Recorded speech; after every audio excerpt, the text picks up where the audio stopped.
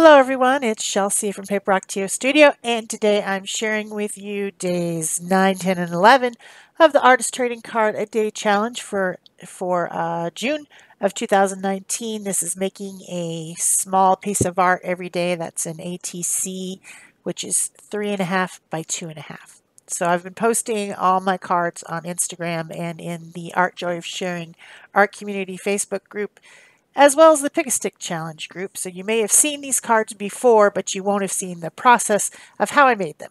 So I do have a set of card backgrounds that I made during the Art Joy of Sharing live stream show, and you saw them at the very beginning.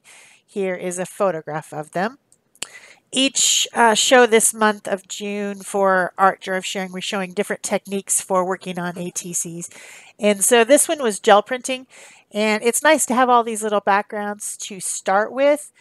There's already color on the card, so that makes it a little bit easier. This particular background was gel printed with pan pastels and a ATC mix-up stencil designed by Seth Apter for Stencil Girl Products. So I decided to continue with that same stencil. It has 9 little ATC-sized stencil patterns on it, and they have a lot of different ones from different designers. Seth is awesome. He makes the coolest, grungiest stuff, and you know, it's fun to have something that he designed. So one of the stencil designs on that ATC mix-up stencil has these little plus sign or cross shapes on it. So that was what was in the background. I decided to go ahead and add some texture with the same stencil, using some molding paste from Golden and giving that a good dry. Then I added some color with some fluid acrylic paint, which is from Golden. It's called Golden High Flow. It's really, really pigmented. It has a lot of pigment in it, but it's fluid. It flows. And so I can drip it over. And I started with the dioxazine purple, which is a very dark purple, and kind of dripped it over the area that had texture. And then went with the iron oxide color. I think it's red iron oxide, maybe. I think so. And dripped that over. And it just adds dimension to the dimension by filling in the background a little bit darker. Then I use the Stabilo all pencil on the edges to kind of give those shadows around the edges of the dimension. And then I also highlighted it with some copper paint and also some colors that I picked from the background using the Neocolor 2 water-soluble crayons, but not blending them, just putting them on there. They're a little bit creamy, a little bit waxy. So that worked fine to add a little bit more color to those plus sign shapes. Then I decided I needed some more dimensional pieces on here that would stand out from the card. And so I made a circle punched one that was stenciled with one of the other designs, one of the other motifs on this this stencil from Seth Apter. That's the only stencil I used. It's just the one from Seth Apter, the ATC mix-up.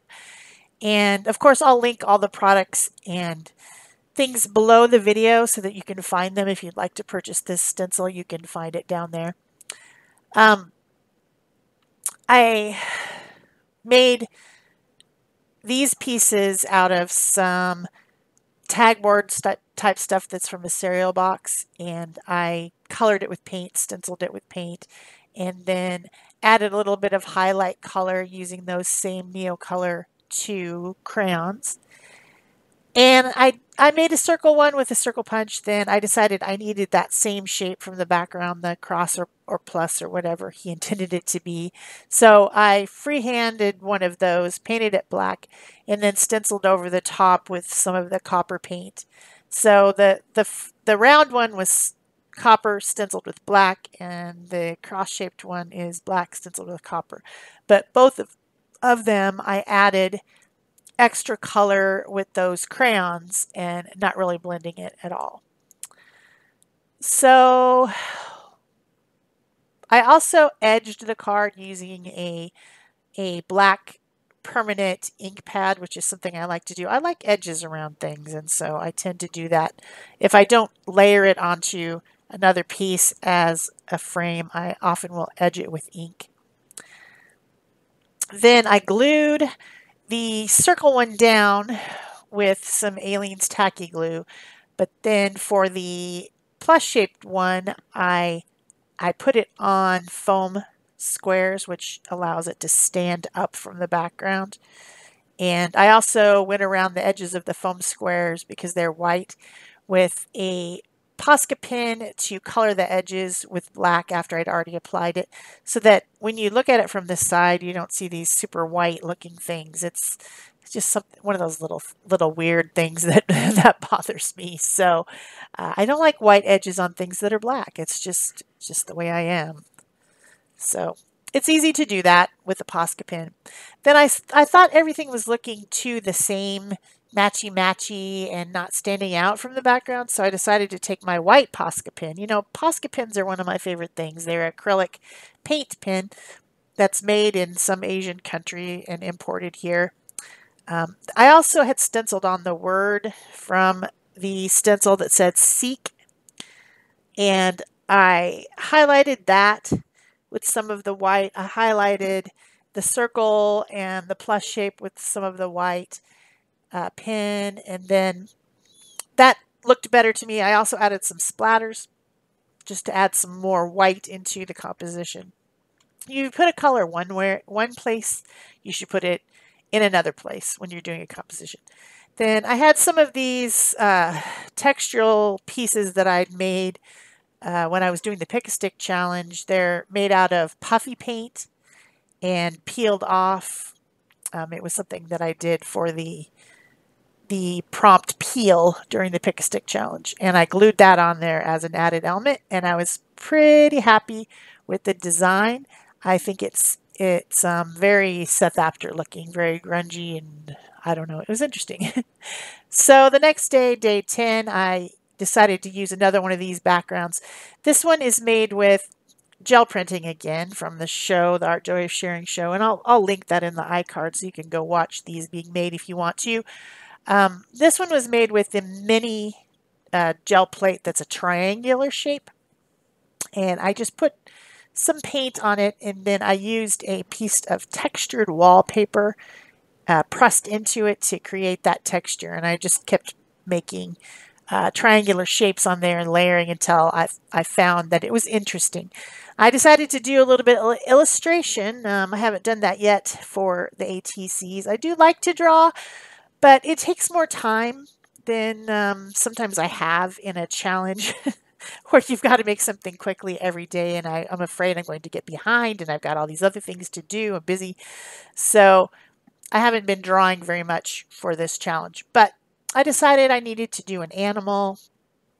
I like to draw animals, and so I decided a camel. It's getting really hot here. By the end of the week, it should be 108, they said. That's Fahrenheit, of course. That's hotty hot hot. So I was thinking about heat, and I was thinking about camels and how they store their own water in their hump, and wishing that I had a hump because I've got to continually drink water. I have to carry it around with me, and we have some issues with ice in the house because the ice machine broke, and so we have to bring in ice. We have to freeze ice with ice cube trays, and my husband can't handle them because he has peripheral neuropathy from a drug he's taking for the cancer, and it makes his hands and feet and mouth not be able to tolerate anything cold. Like even the cold tile on his feet makes it feel like there's like little electric shocks. It's a weird thing. It's from the drug oxyplatin, and so I have to be the one who brings in the ice. I don't have time to bring in ice. He's been doing it all this time, and now I have to do it. You know, that among a thousand other things I now have to do that I used to leave to him. So anyway, instead of having full cups of ice water, I just only put a few cubes in so that I don't waste the ice, which seems ridiculous, wasting ice when you're just making it yourself. But really, it's a thing. So that's why I was thinking about camels and how smart they are to just carry their own water. It's not ice water, but hey, they don't care. So I drew the camel, and I decided to do some reverse painting. Rather than painting the camel on the background, I decided to paint the background and make the camel stand out. So he's not a traditionally colored tan or brown camel. He's multicolored, but I think it looks more cool than the other way around. So I drew him. I used permanent marker to do the lines. I drew a little blanket so that you could sit up there and he could carry you across the hot, hot desert, and a little halter and reins. But of course, nobody's sitting on him right now. And the blanket that um, I I think about when I think about how they ride camels is um, kind of a serape style with lots of bright colors and stripes and things. And so that's the kind that I drew. I think it's pretty accurate. I'm not exactly sure. I've never been to a place where they ride camels. So I think that they use colorful blankets, though, and probably a saddle. I didn't put a saddle on there. And I used white gesso in the background. Then I used three colors of Dina Wakley paint, Sky, Cheddar, and Ruby, to paint in everything. And I used a Stabilo All pencil to add some shading just to give it more three-dimensional look. And then blending that with the water tank brush. I also end up using the black and the white fine tip Posca pens to add highlights and to add more intensity to the black lines. I was using a fine tip pen and it wasn't quite as black as I wanted it. You know, there's different layers of black. There can be kind of black, sort of black, maybe a little black, and then you got black black. So I needed the black black in some places. So that's when I brought in the Posca pen, which is of course acrylic paint. And then when I was working on the face, I needed quite a bit of highlights to make the face appear dimensional, to have, you know, if you feel your own face, there's places that stand out, like your nose and your forehead and your chin, your cheekbones. Those are places where there should be highlights. Same thing on an animal. They've got the muzzle that's coming out, and they've got, you know, different areas of their face that stand out. And I wanted him to have expression. I wanted him to be dimensional. So I used the white Posca pen as a highlighter to do that. Even though the bulk of the animal is multicolored, it still worked out to have those white highlights, I thought. And I ended up making more of like a character than a realistic portrait of what this animal looks like, but you can definitely tell what it is. So that worked. That worked out. So there was a lot of fussing. You know, at this point, we're going back and forth with different pens and different, you know, defining and honing in everything at the last minute. So I think I actually ended up speeding this up quite a bit because there was just a lot of doing. I decided that the face wasn't quite right, and so I had to adjust it a little bit. But it's all about the face, right? The face and the expression and the eyes are really what's important when you're drawing a person or a creature. All the creatures seem to have eyes and noses and mouths just like the humans. So to me, they seem to need expressions as well. Then the final thing I did with this one, after I edged it with black, of course, ink, like we were talking about before, I like to edge things, is I used some of the leftover acrylic paint and made a sun up in the sky. There was an area that just kind of seemed sort of plain and blank. So and it had been about the sun, so I went ahead and made a sun with those leftover paints, even a little bit of the gesso. So yeah, that's day, what, 10? Yeah, that's day 10. The camel. Okay, on to day 11. I received a Happy Mail package with a paper doll in it recently, from the paper doll swap that I did with the self portraits. And it had some cardboard in it that was just cut from a box to keep everything flat. I cut those into ATC size. I figured that they would be great for ATC backgrounds. And then I decided that I would use the gift things that were in this package to make this card. These aren't things that I purchased, these are things I received 100% as Happy Mail, except for this one little scrap, this one little yellowish greenish scrap of gel print edge. That's something that I had in my basket. Just needed something to fill in that edge, and it was the right color. But other than that, everything else. Oh, and the ribbon. I guess I own the ribbon scraps too. Okay, most of this was made out of things that I received in the Happy Mail. There's that very aged book text, which I attached with Liquitex Matte Gel Medium, my favorite. There's this printed tag that has the French word for garden on it, and it has some fruit that's either lemons or peaches, maybe. I'm not sure. But they're pretty, and I had to trim it down a little bit because it was a little bit too big for the ATC. I did that on my guillotine cutter, and then I punched the hole, and I'm attaching some ribbon that is made out of seam binding. Seam binding is this silky ribbon that you can get. It comes in white. I think you can get it in other colors too, but the big roll of it that I have is white.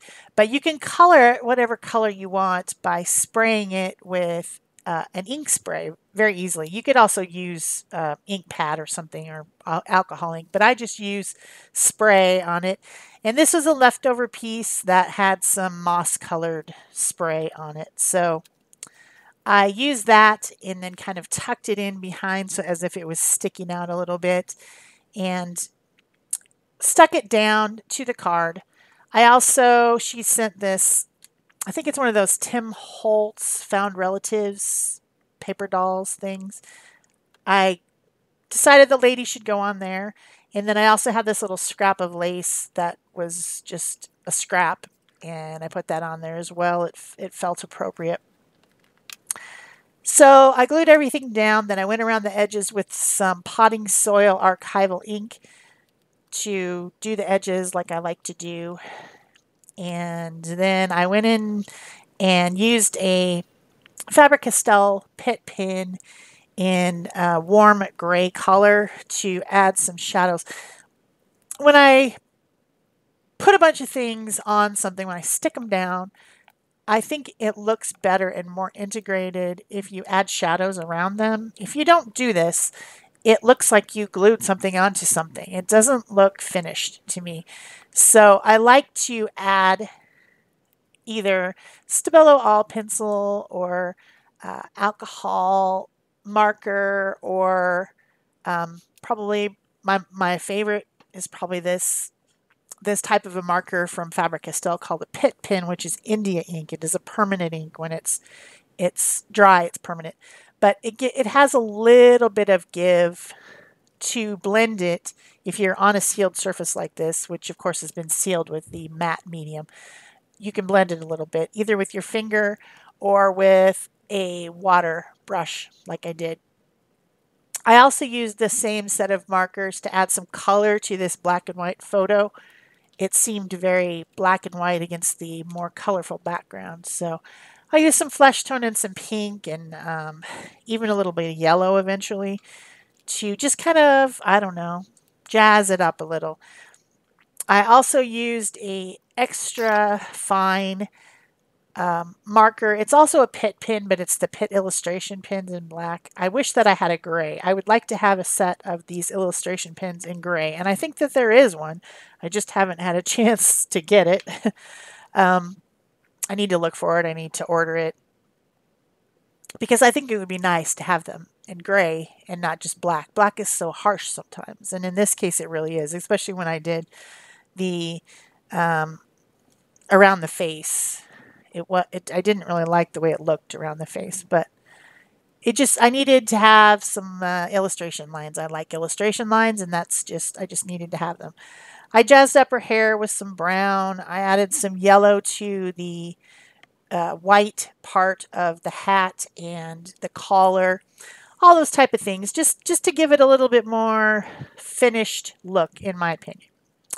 So I hope you've enjoyed this video. If you have, of course, give it a thumbs up.